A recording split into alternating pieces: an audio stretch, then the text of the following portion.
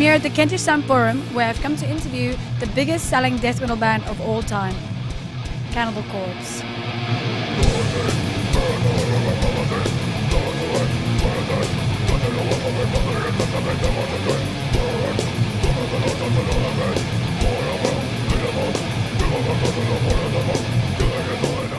Okay, so I'm here with Alex from Cannibal Corpse. How are you doing today? You say you have a bit of a cold?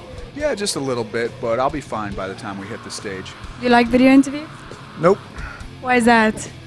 I don't know. They just seem more. They're just intimidating, I guess. You know. What do you think about? You've probably played the UK a lot. So what do you think about the UK audience and the energy that they give off? Man, it's been great. This might be one of the best times we've ever been here. We've had amazing shows. Every single one of these shows has been amazing. We just played Portsmouth last night, and it was fantastic. So awesome. You know, we're having a great trip over here, and hopefully before the year's through, we'll be able to return for a headliner. So that's what we're shooting for. And how has it been touring with Children of Bottom? How have the fans taken to you? I think it's kind of cool. It's like it's different kinds of metal coming together. Children of Bottom, they are definitely a little bit of a different type of metal from what we're doing, but they're still, you know, killer band and great band to tour with.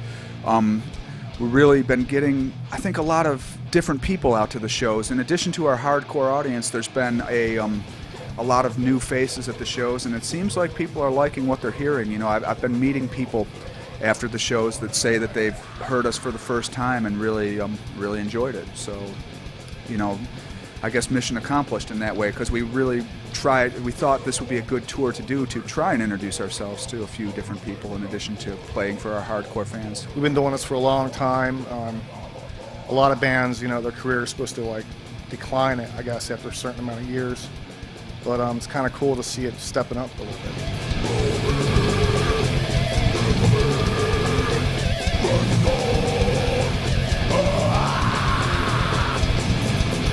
Where do you go next after this? Tomorrow's Paris, and then we got a couple shows in Belgium, then Germany, then up into Scandinavia to finish it off.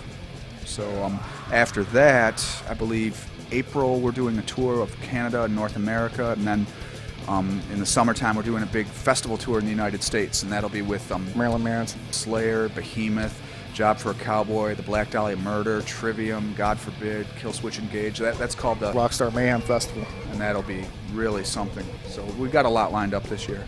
So tell us about your latest album. Like the press has received it really well. The people have. I mean, was that really good for you? No, it's horrible. It's the worst thing ever. No, it's been great. It's been very surprising. Yeah, it's hard to believe, actually.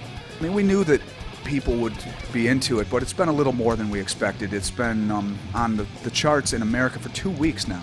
I mean, just getting on there once on the Billboard Top 200 album is a pretty big deal in the States for a death metal band. I mean, but being on there twice in a row, I believe last week it was 66, and now it's like in the 170s somewhere. So that's more than we ever expected. We're getting great critical response. The fans seem to really like it as well. So yeah, we're pretty pleasantly surprised that it's even going beyond what we had expected.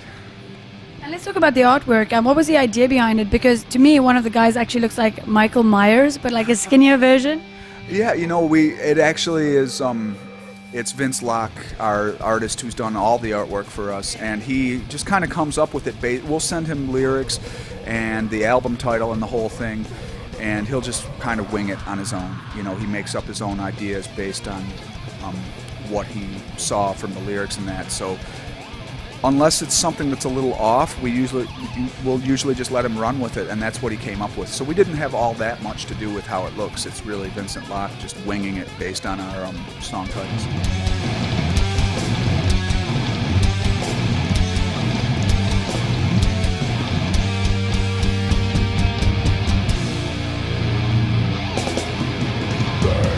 You have some artwork inside like you've done previously? Yeah, that's what we did this time, because in the past we've made an exterior, you know, like a censored version and an uncensored version.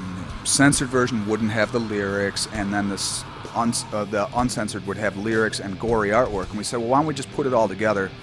We'll have like a somewhat less gory cover, and then on the inside we can have some really bloody stuff, and then people are getting two pieces of art. They get all the lyrics, and everybody's happy, and then we don't deal with quite as many censorship problems as well. So that's what we ended up doing, and it's worked out very well. We've had like a lot of problems with censorship in the past.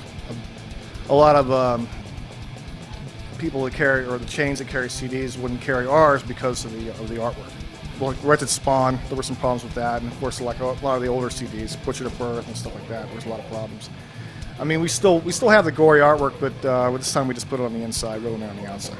In the beginning with death metal, people were just like, well, what the hell is this stuff, you know? But now it's kind of, it's been around long enough. It's still, to people outside of the metal scene, it's still probably pretty shocking, but I think within the metal scene, people are pretty, even non-death metal heads, like just regular, more mainstream metal fans kind of get what it is. They've got a better understanding of it. And then the censorship people, probably just because there's been nothing bad happening, you know, it's not like there's been this huge outbreak of violence caused by the death metal scene. There's been nothing like that whatsoever. So they probably realize it's not worth their time to try and censor it because it's not doing any harm to anyone anyway.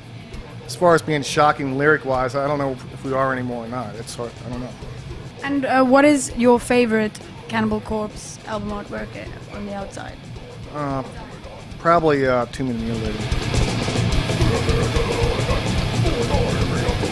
Probably Butchered at Birth. That's good. I think, yeah, I think that's the best. And do you have any favorite horror movies that have come out in recent years? I really like this movie called Inside from France. That's a really good one. And there's a really disturbing movie, probably one of the most ugly and disturbing movies I've seen in a long time, called The Girl Next Door from the United States. Yeah, that one will stick with you for a while. It's really, really bad.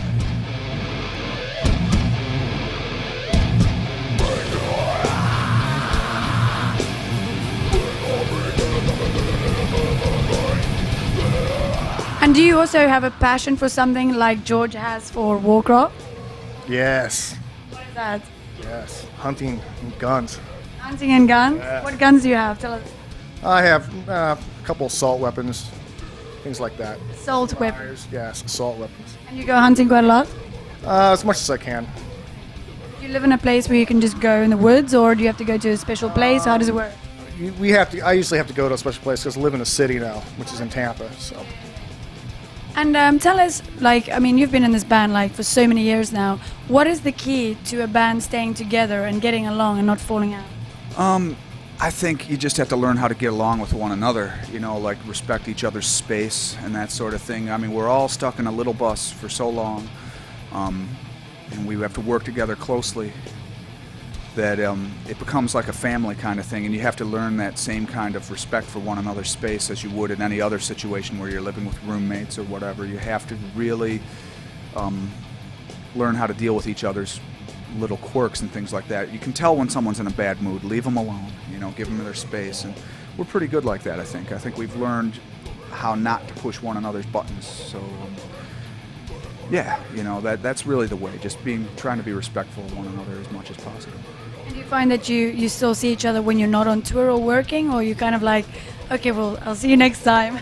It's, you know, we do get together sometimes. Like sometimes George will have a party at his house or something like that, and everyone will come out, or we go see the same concerts. You know, if we're out at a bar like the Brass Mug, some of us will be there sometimes, or any of the bars around Tampa where they have death metal shows or other underground music shows. We see each other out a lot, so we don't necessarily go over to each other's houses all the time, but we see each other all the time. All the time. Yeah. And can you tell us about any death metal bands that have come out recently that you think are great and we should have a look at? Yeah, definitely. There's Hour of Penance from Italy. Deeds of Flesh, they've been around for a while, but they just made a great new album, and that just came out not too long ago. Who else has some great stuff? Well, just from Tampa, there's a band called Omniety that's really good. Feature a guy who used to be in the band Diabolic. And then there's Blasphemic Cruelty that has a member of Angel Corpse in that band. They're really killer bands. Who else? Nox from Holland I like very much. So there's still a lot of great death metal. You just have to look around, but it's definitely there, and I think there'll always be great new death metal coming out.